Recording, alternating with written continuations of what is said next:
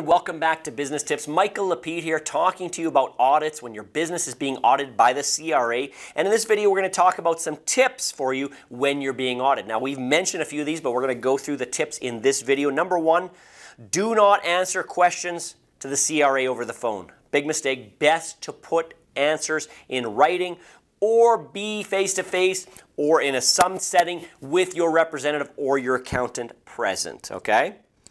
Always ask for letters outlining information. Don't let them just spit out a bunch of information on the phone and say, please put that in writing. Be polite, please put it in writing, okay? Never give the CRA original documents, okay?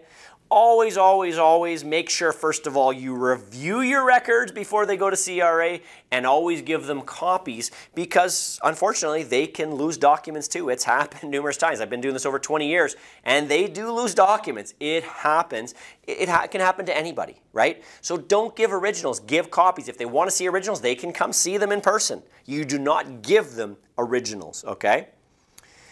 Now, always try to deal with CRA in a timely fashion and never ignore them. When you ignore them, you make them upset and you could possibly cause yourself more problems. Again, use a representative, but don't ignore them. Always make sure you talk with them, communicate with them, whatever it takes, okay?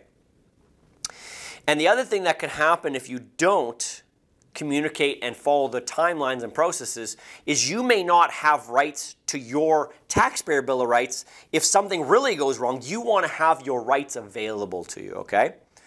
And again, ask help from an accountant or, depending on the situation, a representative who knows the tax laws, who knows the audit process, someone that can help you get the best results out of your audit.